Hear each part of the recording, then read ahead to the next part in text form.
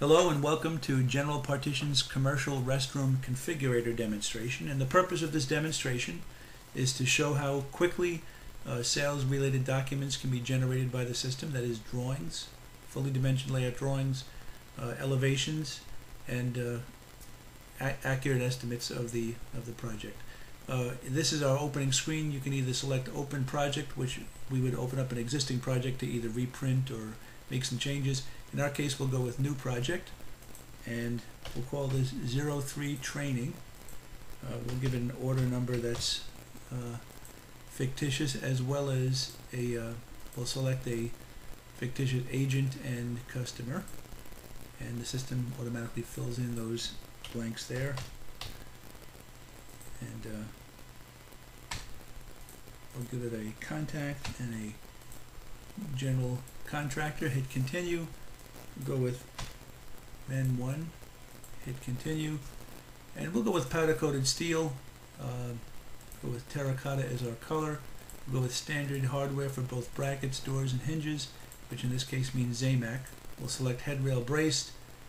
These are the families of layouts: between wall, in corner, corner with corner units, which means it's effectively an in corner with 2 stall depths, a between wall 2 stall depths, freestanding, which also comes in 2 stall depths, as does the alcove, in corner, and between wall, single alcove, and what we call a side alcove, which is where the first stall is too large for the standard pilaster panel pilaster configuration.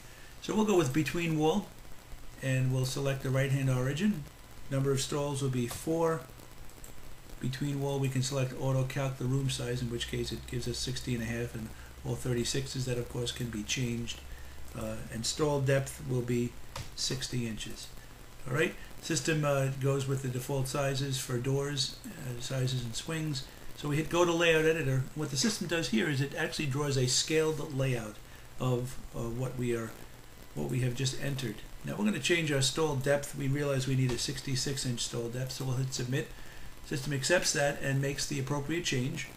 Right, and we realize also that we want 25-inch doors, and we want the standard doors to be left-hand in swing, coming off the shorter pilaster.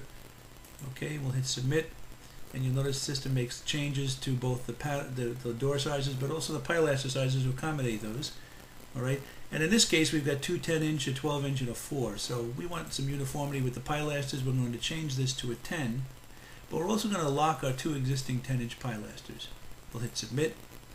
The system makes the changes and passes that last 2 inches to the last pilaster. Okay, one more change we'll make here is we'll modify the initial gap from 0.75 to ½ an inch, which will give us integers for our drilling dimensions. Okay, we'll create a new room. In this case, we'll call this Ladies 1, and hit select, and that means we're going to pick the existing material, hardware, style, and color. And in this case we'll go with the corner within corner units. We'll pick a left origin on this. Number of large stalls will be 2. Stall depth will be 66 to keep with the previous layout. Number of small stalls will be 3, and small stall depth will be 54. Since we know we're going with 25-inch doors, we'll change it here. Save ourselves a little bit of work. We hit go to layout screen, and here the system draws our layout. Okay, and what we'll do here is we're going to move the handicapped toilet. We realize our toilet is should be on the other side, so therefore we need to make a change there. So we move the handicapped toilet, and notice what happens with the front components. It moves the door to the opposite side of the stall from the toilet. All right, that's as far as we're going to go at this point, and we will say let's go to job complete. Job complete enables us to get all the job drawings and all the job documents. We'll hit OK, and then it gives us an indication of what's going into the title block of the drawing. We'll hit submit, and the system will go ahead and print those and email them to us. Okay, so we've received our drawings. It took about 1.5 minutes for the drawings and documents to process. So initially we'll take a look at the elevation, the powder coated steel, standard hardware. So the first plan drawing or layout drawing that we see is the men's room, and we can notice that it's the same size and obviously bears all of the characteristics of the changes we made. There's a 66-inch stall depth, 25-inch doors, the 3 10-inch pilasters.